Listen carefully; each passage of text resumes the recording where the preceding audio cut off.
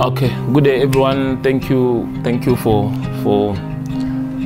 watching this video. If you like the content, please subscribe or like or share.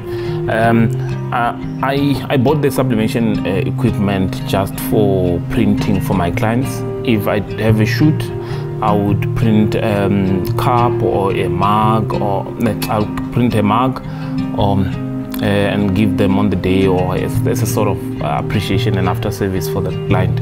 So after I bought the equipment, there's so many things that I've learned from this thing, and I felt like this is a good opportunity to share. So I'm gonna be sharing that, and it's 5 things. Number 1 is the ink that comes with your printer, of which in my case the Epson L121. The ink that comes with that printer is not a sublimation ink. When you get your printer, you need to make sure that you get the sublimation ink, because I thought maybe I should just share before anyone makes the same mistake. Number 2, make sure the paper that you're using, it's printing on the right side and it's a special paper. In my case, I've got a special sublimation paper, which on the other side is pink, the other side is white. I've noticed that when I print on the pink side, the colors comes out saturated. When I print on the white side, the color comes out rich and glossy and nice.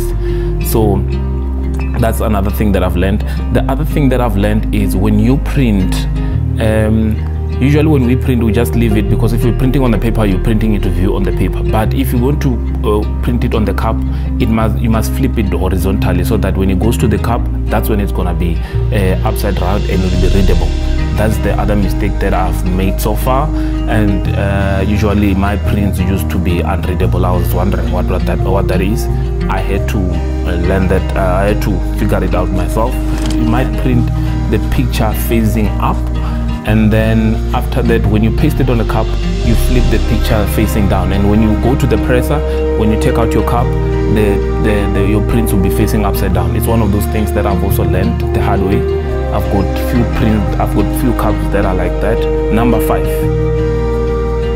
make sure you export your images as high res, because that is also very important.